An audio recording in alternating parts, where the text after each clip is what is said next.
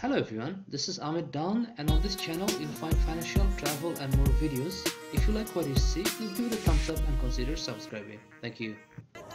Hello everyone, this is Ahmed Dan and you're watching one of my India travel videos, and today I'm taking you to the Agra Fort or the Red Fort, which is located on the bank of the Yamuna River in Agra, India, and this is to be the residence of the Mughal Empires in the 17th century.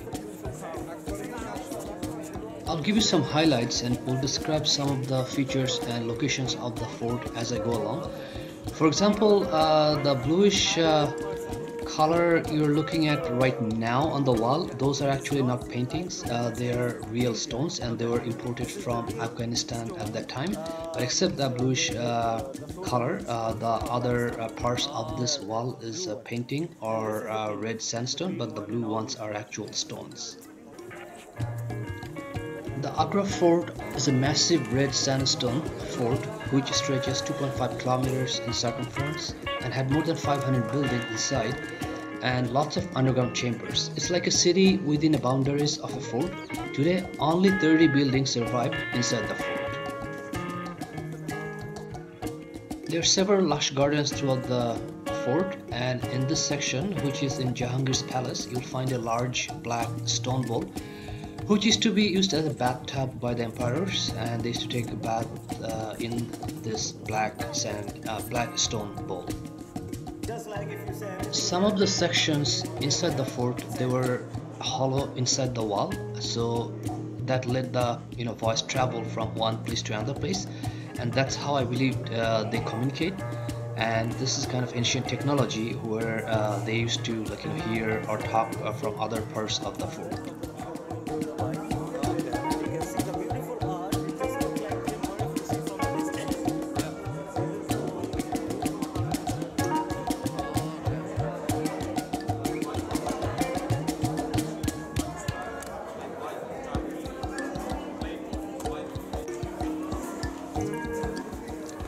The section you're looking at used to be the library for the 4th Emperor Jahangir, and if you look on the wall, those actually shelf-like places in the walls actually used as a bookshelf right there, and there used to be books, and the whole place used to be a library, and then there were paintings on the roof and on the wall as well.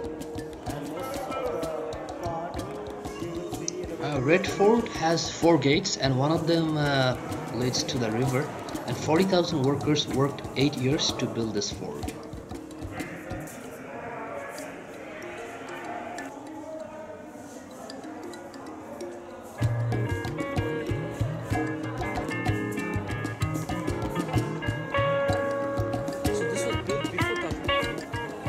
Although you can't see them anymore, the whole palace was covered by handmade carpets, Persian carpets, and handcrafted art laywork on the wall.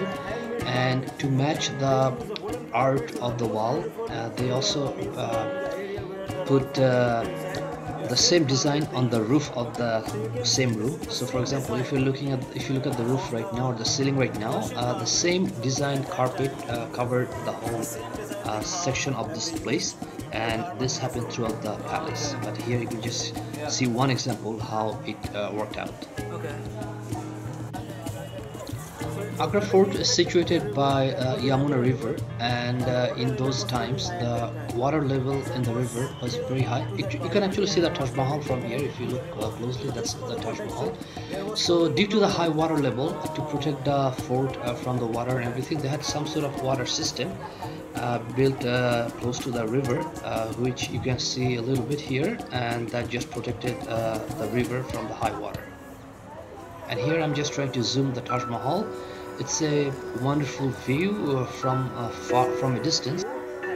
Throughout the history, the Red Fort or Agra Fort was occupied by several different Maharaja kings and empires. So the section you're looking at actually represents the original brick made section, and this used to be from one of the Hindu Maharaja King Padal Singh, and then later on as several other Mughal emperors took possession of the fort, control of the fort, then they added more extensions and they changed the designing, and they added marble work and red sandstone. So this is one of the original designs which still exists today, and that's how a majority of the fort used to be in the past times, before all the added renovations and extensions were added by the Mughal Empires. So this part is made of brick. The entire fort was like this. Most of the part was rebuilt and renovated by Akbar.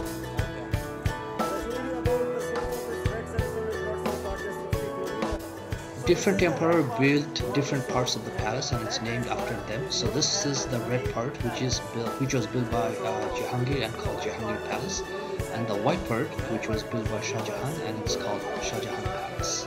And that is known as the Shah Jahan Palace. This section is known as Summer Palace. During the summer, the royals used to live here or stay here, because the walls are actually hollow, so there is some sort of water flow in between, which made the whole place cooler, and then it was not that hot inside here. You have to you have to know that there's no electricity at that time, so there's no fan, there's no air conditioning, there's no nothing. So that's how the emperors used to made air conditioning in this palace, using ancient technology by flowing the water between the walls.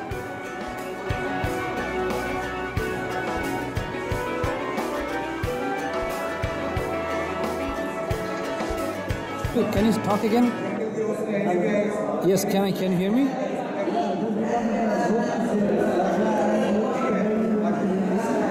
Okay, and let me just see where you are standing.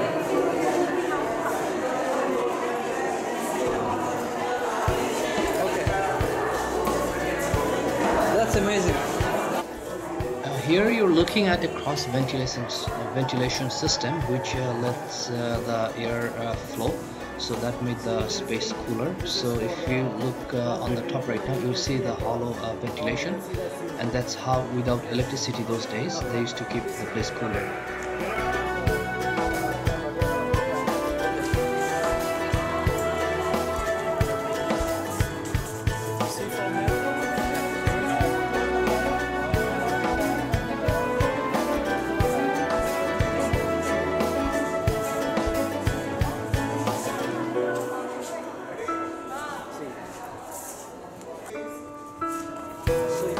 Section of palace is the Shah Jahan's palace, because this is the white section.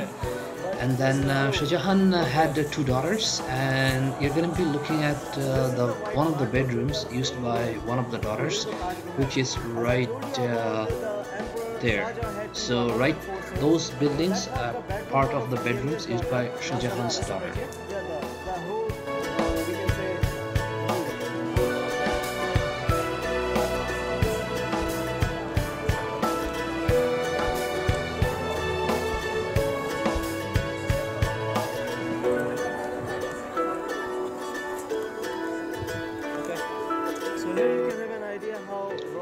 Here you're looking at several bedrooms and placed together, and this is to be a garden in the past. So the Mughal Empires, they used to drink wine at this location.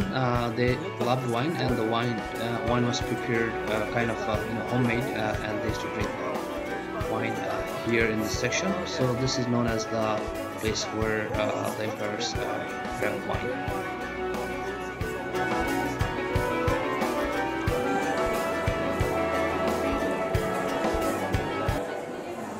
This whole section is actually one of the master bedrooms. So you're looking at this place, which is a bedroom, and there used to be lots of decorations, and even the gold-plated decorations in the past. But now you can just see some of the ruins, and this is a huge bedroom.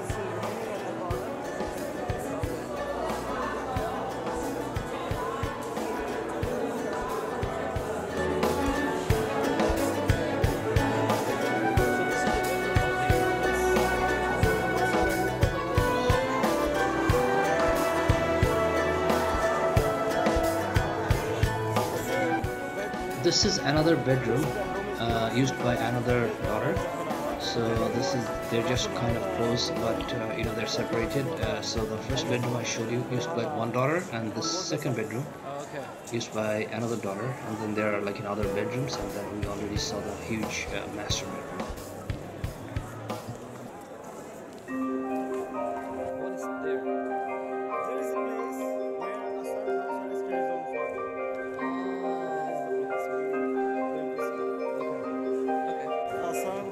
The octagonal section of this palace is where the emperor who built Taj Mahal, Shah Jahan, was arrested by his son, and he spent his last few years here with his favorite daughter, and it was his wish that he would like to the Taj Mahal is visible from this section, so it was his last wish that he wanted to spend the rest of his life looking at the Taj Mahal. So basically he died here, and he lived his last few years with his daughter looking at the Taj Mahal. So this is a prison, kind of prison, but it's actually not really a prison. This is a section of the palace from which you can see the Taj Mahal across the Yamuna River.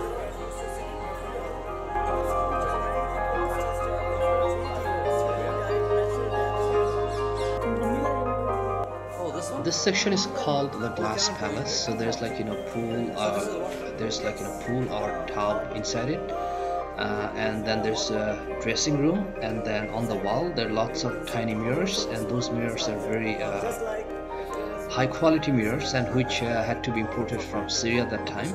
So the whole place is covered by lots of tiny mirrors, and this section is not now open to the tourists, but you can see it from outside. You cannot go inside.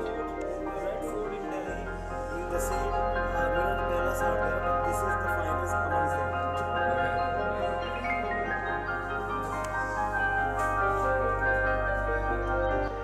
The whole fort has lots of lush gardens, and you're just looking at one of them, and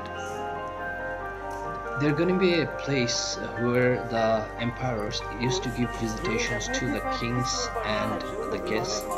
So you're looking at just one section. So this is another garden right here, and then you're looking at a section where the emperors used to show up to meet other kings or guests. So this section right there, where the emperors met kings and gave visitations to people. So this is one of the sections that used by the emperors to meet and greet people and kings.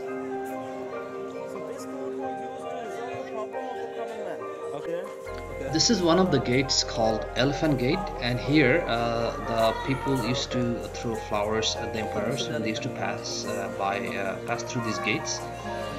So that's all for this video. If you like what you see, please give it a thumbs up and subscribe, because there will be more travel videos coming up from India. So I'll see you shortly. Thank you.